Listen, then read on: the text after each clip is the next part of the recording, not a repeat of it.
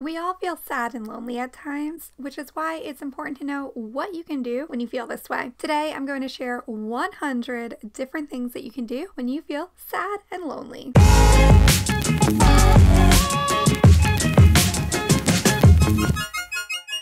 Hey, I'm Mallory. I'm a teen therapist and I love making mental health videos for teens like you. So I have a lot to share with you today, so I'm just going to jump right into it. Here is a list of 100 things that you can do when you feel sad and lonely. You can read a book, write a story, do your homework, journal, listen to music, dance to music, make some music of your own. You can even sing along to your favorite song. Try writing a letter to someone that you feel grateful for. Then read that letter to them. Make a gratitude list, writing down all the things you feel grateful for, or at least 3. Do your makeup. Try a new hairstyle. Draw a picture of your favorite place.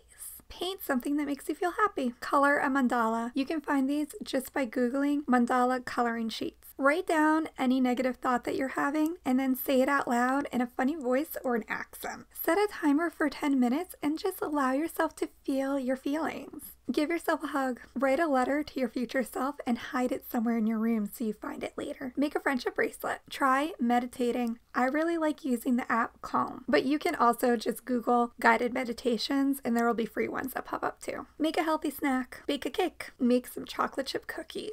Clean your room, because let's be real, is it ever fully clean? Take your dog on a walk. Make a fort in your room out of pillows and blankets. Give yourself a silly makeover. Declutter your closet. Write a letter of support to your troops. And don't forget to mail it. Look for inspiring quotes and write them down so that you can look at them later. Write down your goals and dreams for the future. What are you working and building towards? Make a vision board. Play a video game. Write a poem about how you feel. Play solitaire. Work on a puzzle. Start writing your college essay. Surprise your family by making dinner for them. Go out in your backyard and pull some weeds. Or you can rake some leaves or shovel snow. It all depends on where you live. Sign up to volunteer. Apply for a job. Or if you already have one, call your boss and see if they need some extra help. Stretch. Do some yoga. Try deep breathing. Paint your nails. Learn a new skill like writing Japanese. Watch some YouTube videos like this one. Laugh at funny memes. Make your own meme. Sit and imagine what your life will look like in 20 years. Make your bed. 90% of you haven't done it yet. Take the dishes from your room and in the sink and wash them. Fold your laundry. Put that clean laundry away. Get out in nature for 10 minutes. Take some selfies. Make sure that your school bag or purse is packed and ready for the next day. Make plans with a friend. Watch a movie. Look in the mirror and repeat positive affirmations to yourself. Listen to a podcast. I'm really digging Affirmation Pod. Listen to an audiobook. Vacuum. Go around the house and dust.